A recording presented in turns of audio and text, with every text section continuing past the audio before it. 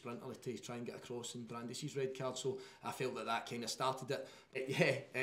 For me, it's laughable. It really is. Anybody that's played the game, watched the game, studied the game, you'll start to see that. You know, you say he looks high, ball's dropped over his shoulder, and he hooks it over his shoulder, and the Aberdeen player Jack McKenzie comes steaming into Jack Vale. I'm actually screaming I thought it might have been our Phil at the time. As soon as I seen it, my first reaction was just to start laughing. I couldn't believe that it was given as a red card.